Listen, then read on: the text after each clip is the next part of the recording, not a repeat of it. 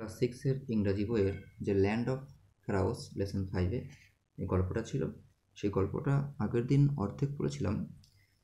49 পেজে how do you know my name এই পর্যন্ত পড়ানো হয়েছিল। এরপর থেকেই পড়ব।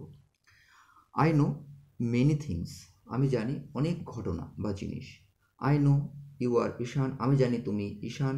ফ্রম রায়গঞ্জ, অর্থাৎ কাম ফ্রম রায়গঞ্জ, রায়গঞ্জ থেকে তুমি এসেছো। ইউ স্টাডি ইন ক্লাস 6, তুমি ষষ্ঠ শ্রেণীর ছাত্র বা ষষ্ঠ শ্রেণীতে তুমি পড়ো। ডু ইউ ওয়ান্ট, তুমি কি চাও, টু নো, জানতে, দ্য হিস্ট্রি, ইতিহাস অফ দিস প্লেস, এই এলাকার হিস্ট্রি অর্থাৎ আগে কী কী ঘটেছে তুমি জানো কিছু, তুমি জানতে চাও আমার কাছে। তখন ঈশান কি বলছে, আই ডোন্ট লাইক, আমি পছন্দ করি না, স্টাডিং হিস্ট্রি, হিস্ট্রি নিয়ে কোনো পড়াশোনা করা আমি ভালোবাসি না বা আমার আমার একদম ভালো লাগে না। আই ক্যান নট রিমেম্বার, আমি মনেই রাখতে পারি না। ড্রাই ফ্যাক্টস, ড্রাই ফ্যাক্টস মানে রসকসহীন ঘটনা, ফ্যাক্টস মানে ঘটনা। তখন বলছে যে I will show you something, you will never forget, তাই না? তখন স্পেনিক্সটা কী বলছে যে আই উইল শো, আমি দেখাবো, future indefinite tense, you something, কিছু একটা। ইউ উইল নেভার ফরগেট, তুমি কোনো দিনও ভুলবে না। তারপরে বলছে ক্লোজ ইউর আইস, তোমার চোখটা বন্ধ করো, অ্যান্ড ওপেন দেম এগেইন, এবং আবার খোলো। এবার যখনই চোখ খুললো তখন যে পরিবেশে ছিল সেই পরিবেশ থেকে সম্পূর্ণ সে অন্য পরিবেশে চলে গেল। এখানে দেখা যাচ্ছে নৌকা, একটা নদী যার নাম নীলনদ, হ্যাঁ, সেই জায়গায় সে ছবিটা দেখতে পাচ্ছে।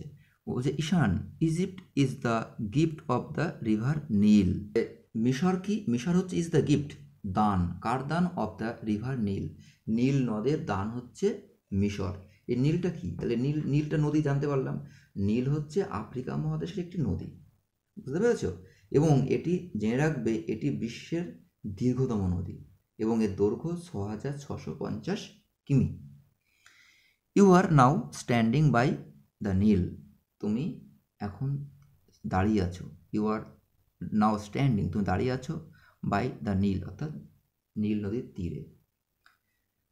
নাও ক্লোজ ইউর আইস, এখন বন্ধ করো তোমার চোখ দুটি, অ্যান্ড ওপেন দেম অ্যাগেইন, আবার তুমি খোলো। চোখ বন্ধ করে আবার খোলাচ্ছে, আবার নতুন জায়গায় নিয়ে যাচ্ছে, বুঝতে পারলে? অ্যারাউন্ড, আর নতুন জায়গায় নিয়ে গিয়ে কী বলছে, around 5000 years ago a great civilisation florist in Egypt, mainly lead by the ফ্যারাওস। বলছে অ্যারাউন্ড প্রায় 5000 ইয়ার্স এগো, 5000 বছর আগে, এ গ্রেট সিভিলাইজেশন একটা বিশাল বা মহান সভ্যতা, ফ্লোরিস্ট মানে বিকশিত হয়েছিল বা উন্নতি লাভ করেছিল, ইন ইজিপ্ট, ইজিপ্টে। মেইনলি প্রধানত লিড বাই দ্য ফ্যারাওস, অর্থাৎ লিড হচ্ছে নেতৃত্ব দিত, হ্যাঁ, নেতৃত্ব দানে কারা ছিল? এই ফ্যারাওরা ছিল।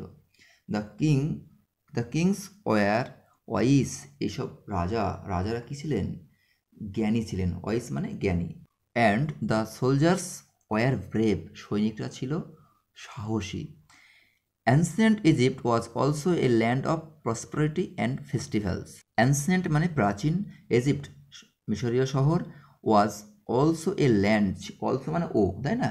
এ land of prosperity and festival, prosperity মানে সমৃদ্ধশালী, সমৃদ্ধি, হ্যাঁ, অ্যান্ড ফেস্টিভ্যালস, ফেস্টিভ্যাল মানে উৎসব, অর্থাৎ প্রাচীন মিশর ছিল সমৃদ্ধি আর উৎসবের দেশ। শোনার পরে এবার ও বলছে, ও snakes tell me about the pyramids, বলো তো দেখি পিরামিডসটা কি। অর্থাৎ মায়ের কাছে কিছু শুনেছে, এবার পুরোপুরি জানতে চাইছে, এবার অর্থাৎ তার মধ্যে ইন্টারেস্ট গ্রো আপ করছে। দ্য পিরামিডস ওয়ার ফিউনেরারি এডিফাইসেস, হ্যাঁ, অফ দ্য ফ্যারাওস। তাহলে দ্য পিরামিডস ওয়ার, পিরামিডসগুলো কী বলছে?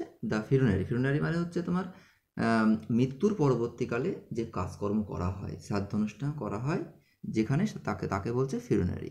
আর এডিফাইসেস মানে হচ্ছে অট্টালিকা বা বাড়ি, বোঝা গেছে? অফ দ্য ফ্যারাওস, মানে ফ্যারাও অর্থাৎ মিশরের রাজাদের মৃত্যুর পরে যে স্থানে তাদের মৃত্যুর পরবর্তী যে শ্রাদ্ধ অনুষ্ঠান করা হয় সেই জায়গাকে বলা হচ্ছে ফিউনারি এডিফাইসেস।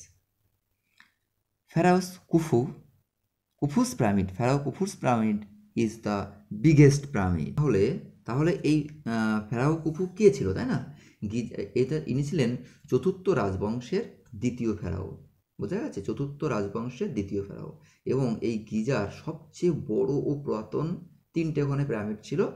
তার মধ্যে সবচেয়ে বড় এবং পুরাতন যে পিরামিড ছিল তার নামই হচ্ছে খুফুস পিরামিড। কেমন? Before the burial, the bodies of royal persons had to go through mummification.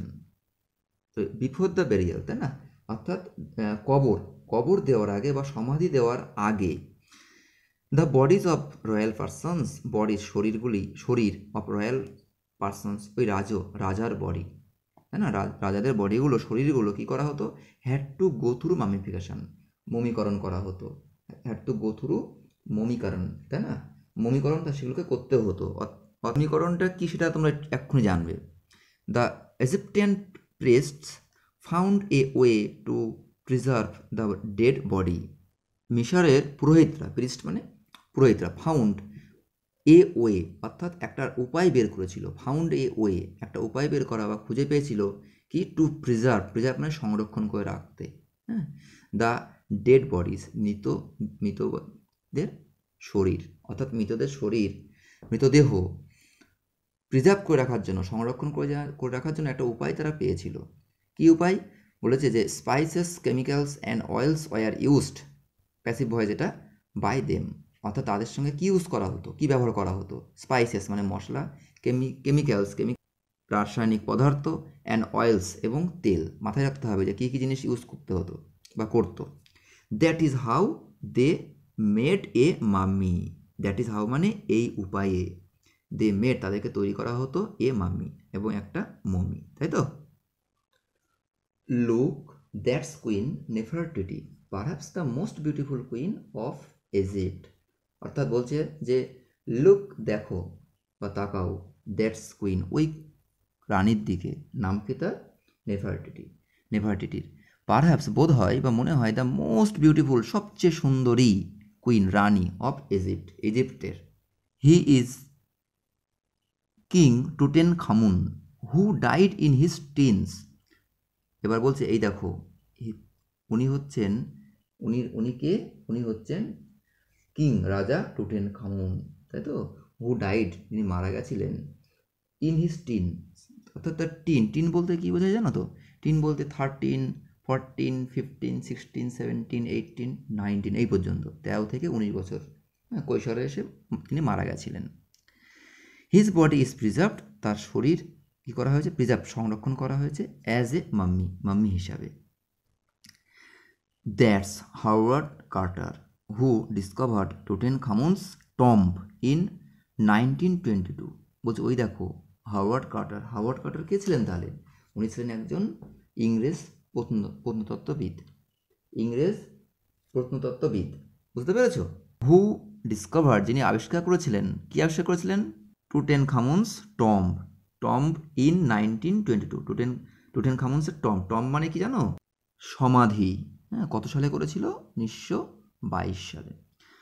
I C you have not moved from the spot since I left U. এবার হঠাৎ করে মা চলে এসেছে। মা এসে বলছে আই সি, আমি দেখছি, ইউ হ্যাভ নট মুভড, তুমি তো নড়োই নি, এক জায়গাতে দাঁড়িয়ে আছো। From the spot since I left U, অর্থাৎ ওই জায়গাতেই, সিন্স আই লেফট ইউ যেখানে তোমাকে আমি রেখে গেছিলাম, বা তোমাকে আমি শেষের দিকে বা লাস্ট যেখানে তোমাকে দেখেছিলাম, তুমি তো ওই জায়গাটাতেই দাঁড়িয়ে আছো, তুমি তো একদম ওখান থেকে নড়োনি।